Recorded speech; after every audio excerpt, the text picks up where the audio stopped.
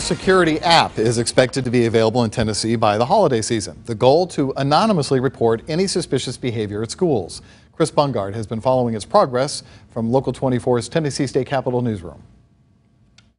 Tennessee's top security official here at the Capitol detailed what might be reported on the app. They'll be able to report a concern, a threat, any thoughts of suicide, mental illness. Commissioner David Perkey says messages on the app, patterned like one now being used in Utah, would be seen immediately by watch officers at the Tennessee Emergency Management Agency. They'll be able to tap their emergency services coordinator system to make sure that that threat or concern is addressed immediately. The app was one of the key proposals of Governor Bill Haslam's School Security Working Group last spring. It was one of the things that hit home for group member Ryan Williams, who is also a school parent and state lawmaker. One of the things that was most shocking to us on the committee was that 45% of kids, when polled today, said they wouldn't tell on their classmates, mainly because they didn't want to be a tattletale, which is